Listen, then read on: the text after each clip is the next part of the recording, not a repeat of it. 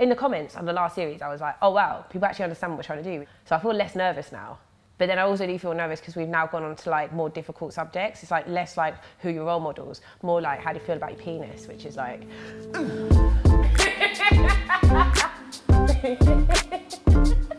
So after season 1, we asked viewers what they wanted us to look at in season 2, and a lot of men got in touch and said, can you look at masculinity through sport? I thought that MMA and the Ultimate Fighting Championship would be a really interesting place to go and look at masculinity. This journey has taken me to New York, meeting all the fighters and the fans, and just going to an event I never thought I'd go to. But we started that journey in Nottingham. Darren Till is a British fighter from Liverpool and one of the best known guys on the card for the UFC 244 event. Having lost his last 2 fights, there's a lot riding on his upcoming matchup in New York. Welcome everybody, UFC Gym Nottingham. Big open workout, big day for the gym, big day for Darren, big fight for Darren. I hand it over to the superstar for his open workout.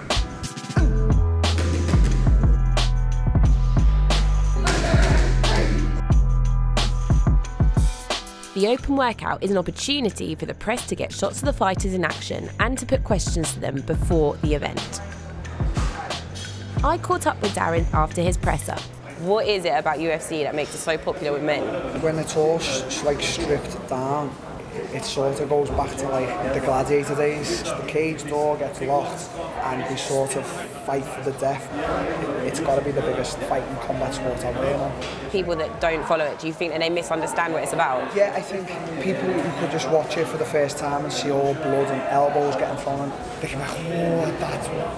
You know what I mean? But then when you look into it more and understand how much skill is involved, I think you become a fan. Lots of people did say to me, because it's like mixed martial arts, it's like the best of the best because anything goes. So if you've got every art in this world, martial art, and put them together, who's the best? I'm nearly there.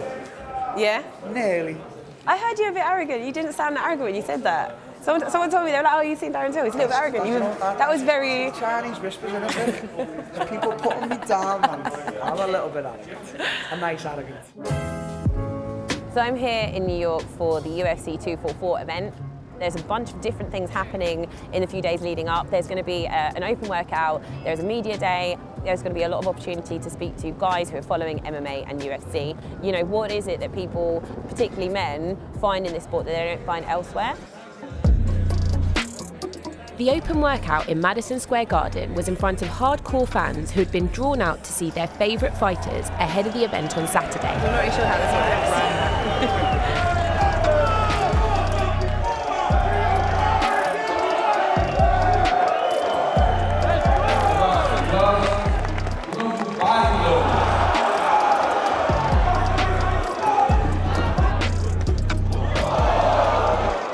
Everybody's saying that this isn't usually how they do an open workout, that they've never seen this before, they've never seen people bring out people from the... Usually what's supposed to happen is you're supposed to like do some training, do a warm-up and answer some questions from the media.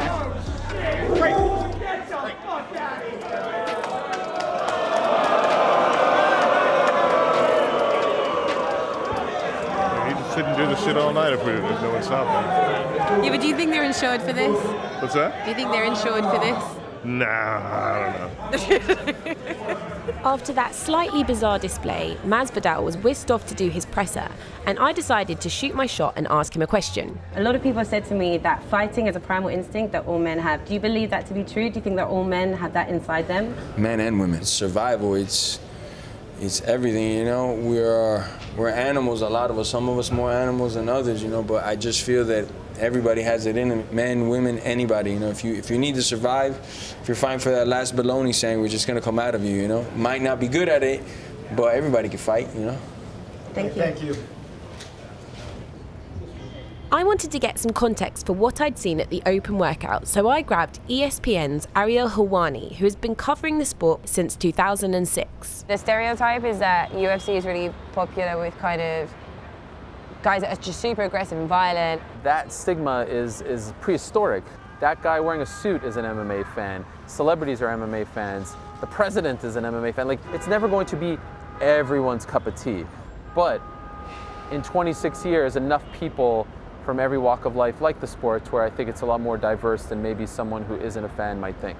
In this moment, right, this week when the fight is about to happen, how much of that do you think people consume for pure entertainment, and how much of that do you think taps into something deeper, particularly for men? There are elements of WWE in this, you know, the showmanship, the characters, but there's also this emotional investment that they have in these guys. You know, he's going into battle and I'm going to battle with him. And there's also a part where you're almost living vicariously through this guy. They're superhuman, in my opinion. These guys and girls have something in them that you and I don't possess.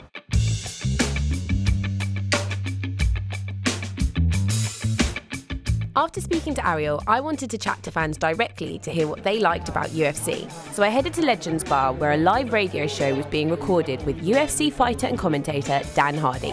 What do you like about the sport? We fight every day, you know, we fight to stay in our job, get paid, get through the days. So watching someone push through just getting beat on, and then when they come on top, to me, it's a rush. I, more than any other sport, find a lot of attraction to the actual individual fighter. A guy like Nate Diaz, you get to see his personality before he gets in the ring, and you get to see him be that personality in the ring. You can get the richest person in the world. He can pay for the best trainers, the best everything since he's 12 years old, and he wouldn't be the champion of the world. There's something about them that's just missing that I think people are drawn to, that we can't really relate to them. This is the ultimate media day, which is the Thursday before the Saturday fight. Quite fun, just to kind of see how it all works. This is nuts. It's like, choose your fighter. I need to go around and find my favourite looking one to ask questions to. In the end, I decided to speak to Kelvin Gastelum, who is Darren Till's opponent on fight night. What is it about UFC and MMA as a kind of sport that attracts you to that? I think there's so much fake stuff going around in the world today that people are looking for genuine entertainment, something pure, something real. What is it that pushes you and kind of makes you want to do this? I grew up in Arizona. My family came from Mexico a long time ago, and so we were a very poor family growing up. All I know is hard work. You know, that's the immigrant mentality. Is we got to work for what we want. You know, nothing's ever been handed to us. And you think that links with UFC? We all come from different backgrounds and different upbringings. What makes us all the same is that kind of striving. Yeah. Everybody's on the other side of this wall, trying to get lines from Nate Diaz. Wants to hear what you have to say. But I've managed to find Dan hanging around the back here. Are you okay, hon? Everyone watching this is going to think I don't know how to use a spoon. Why is she talking to this guy? He's not even figured out cutlery. What is it about this that you think appeals to so many men across the board? Every man, as we're talking about masculinity, falls on that spectrum of wild animal, civilized human being. Some of us have got a bit more wild animal than others, and that wild animal needs to manifest in some ways. Why has it suddenly gone quiet? Face-offs. Does that mean they just look at each other? Yeah, just look at each other. I just want to see what's going on over there, and then we can come back and sit down.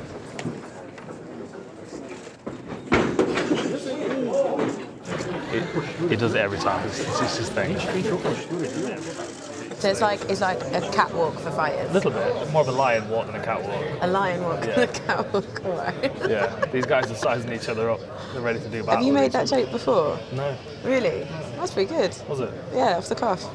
But you were just saying about how you think society needs to take martial arts more seriously. I don't think we fully understand and appreciate as a society how important combat sports is. Every single person on this fight card, if they didn't have a space for the animalistic side of them to manifest, it would have manifested somehow. It would have manifested in a negative relationship or a negative marriage. I mean, I think we should be encouraging more people to get involved in combat sports, because I feel like if you can separate that part of yourself away from your regular life, it's not going to manifest in your real life. Headline fighter Jorge Masvidal didn't turn up for his face-off, but he did give the media some sound bites. No matter what your views are on Trump as a president, the guy's a bad motherfucker, man. I managed to get him by himself to follow up with a few questions of my own. I was asking you if, like, aggression and the need to fight and be competitive is kind of innate in all men. It's not a trick question, it's not like anything like that. Shit. How much time do we got? How much time do you want to give me? Let me sit down. I'm tired. Masculinity and men fighting. Serious shit. Yeah, Why would they pick me to answer that? That's so weird.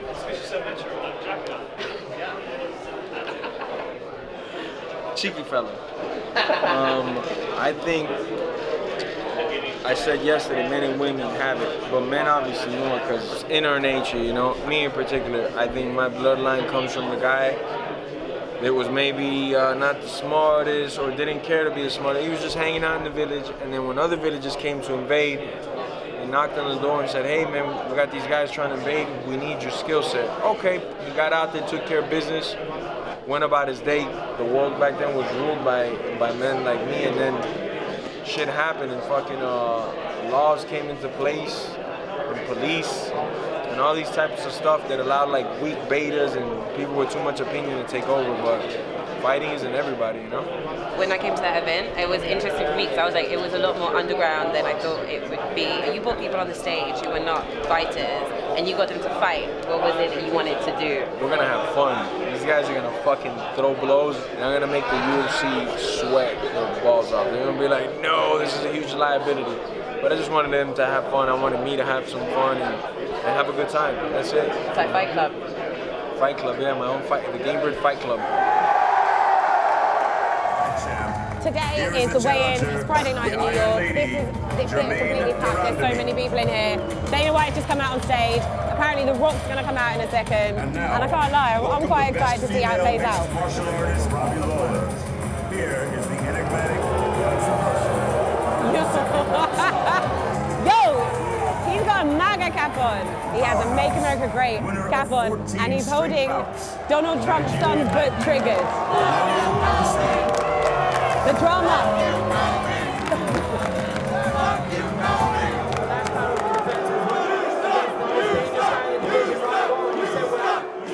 So they've just done the presser for the next event, UFC 245. The theatrics, it was nuts. Yeah, I just don't know what to make of it. It's mad. And now for the ceremonial weigh-in for UFC 244. Here is Joe Rogan.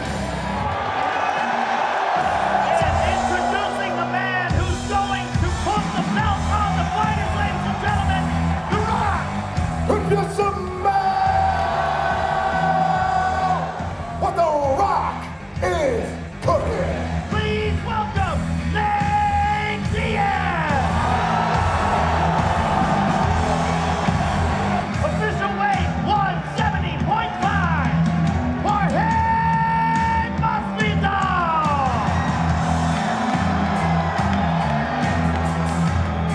Official weight 169.5. Throughout the days leading up to the fight, I got a pretty good idea of a number of different reasons as to why MMA is so popular with so many men. I turned up to the event on Saturday, excited to see what the atmosphere would be like.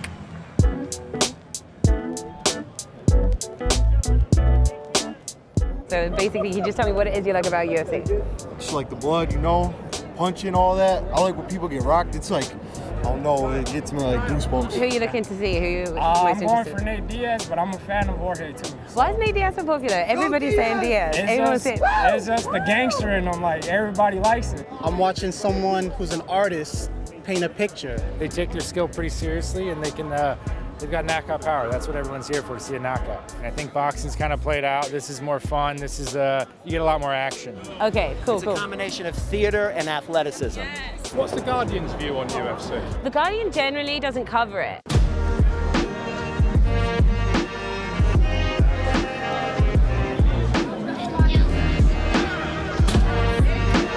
Am I the lead? In women, yes. Wow.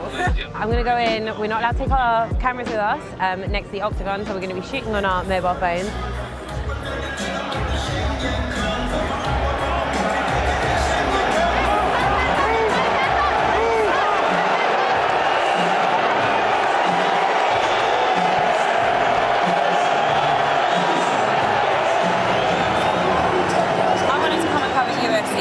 Because I felt like this was a really, really interesting space, especially because of all the talk of alpha, competition, being the best, success, what that all means, and especially because there's so many male fans here. But I wasn't expecting that tonight Donald Trump would be here, and I just think that kind of adds another layer to all of this. It is a really interesting space to be looking at.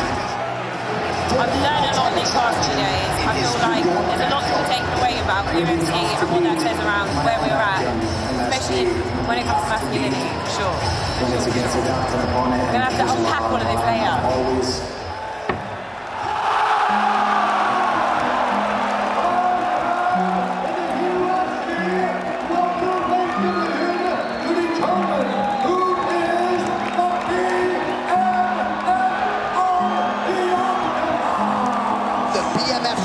Is on the line. The doctor's waving it off. No way. What? Wow. No way. Dana White immediately out of his seat. Not sure what's going on. I think that they don't want Diaz to keep fighting because his face is opened up and everyone's moving. His face is flash up. This ain't bullshit.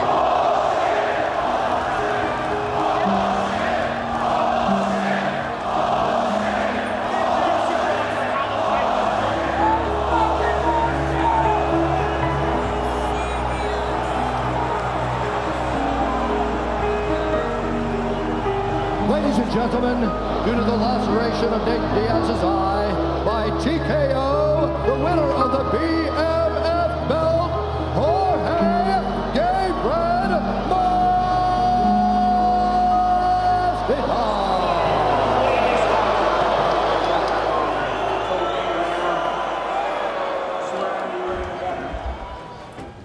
The gate was $6.6 million. Yeah. When we first bought this company, venues didn't want us. And at that time, Trump reached out and asked us to come to the Taj Mahal. Everything that ever happened to me in my career, Trump was the first guy to pick up the phone and reach out to me. And I don't care where you sit politically, the President of the United States was here tonight at our event. We weren't allowed here a few years ago.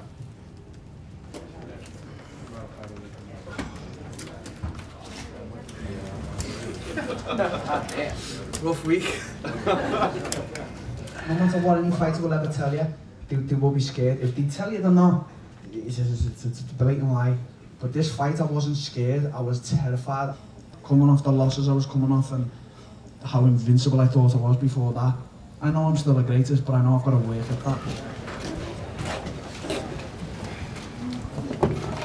It's been a long year, so your boy's gonna have a drink before you guys start barking.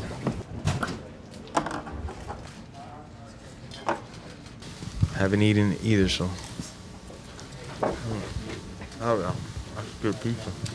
As far as painting my Picasso, I almost got to do it, you know. I don't want nothing to take my greatness to say some guy tripped on the pebble and that's how I beat him. That's not me. I want to end him. I want to send him off to another dimension. I got nothing but respect for the dude, but that's the type of artwork I like to do. I love the fucking belt. I'd rock that shit. I'd wear that out in public, maybe. MMA and UFC is operating on multiple levels. I think linked to masculinity, it's fascinating. There's the athleticism, there's the kind of art of it, right? There's the entertainment, there's the spectacle, there's the kind of show. I did find it bizarre when Trump turned up. At the press conference afterwards, they were all like, oh, you know, the president was here. And that is a statement. And it's also that thing of it being like, not a politically correct space, a place where, you know, rules are broken and you can, if you're frustrated, there's like an outlet. And I know a lot of people aren't very sympathetic to that idea, but people don't like rules. And this sport like really kind of captures that energy, dismissing a sport because Trump was there or dismissing a sport because it's violent or whatever. It kind of misses out like everything else that's going on around this, and it will continue to grow and be a very popular sport. It did better than the boxing the other day on pay-per-views. You know, people do like this. You've got to be involved in the conversation and, you know, understand these things.